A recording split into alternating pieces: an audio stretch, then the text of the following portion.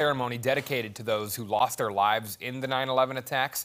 The College of the Ozarks is hosting a memorial ceremony at its campus later on this morning. Dr. Lauren M. Lundstrom will be the guest speaker for the event.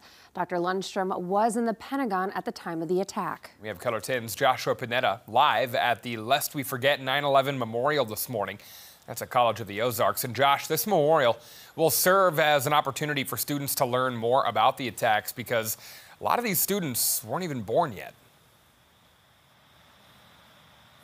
That's right, Jesse and Angela. Carissa Jefferson is a sophomore here at the C of O, and she comes from a long line of firefighters and her family. Now, while she wasn't born during 9/11, she's made it a priority to learn more about the tragic day because she understands when a firefighter goes on call, there's always a possibility for the worst.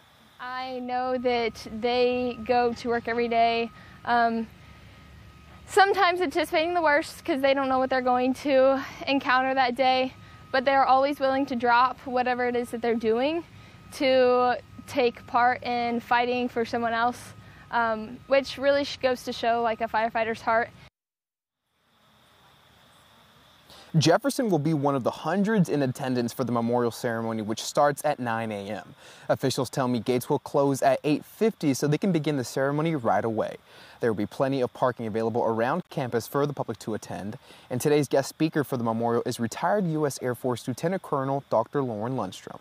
One of Dr. Lundstrom's many responsibilities in the Air Force was dealing with terrorism. So when he first received word that one of the Twin Towers had been hit and terrorism might have been involved, he had a feeling that the Pentagon was next.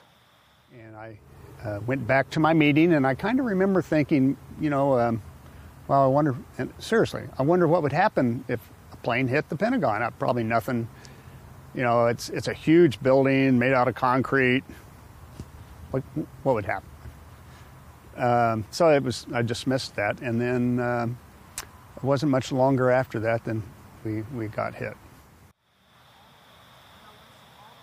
Coming up later in the show, hear more from Dr. Lundstrom about why it's so important to not forget about what happened on 9/11 and why it's so important to teach our youth about that day.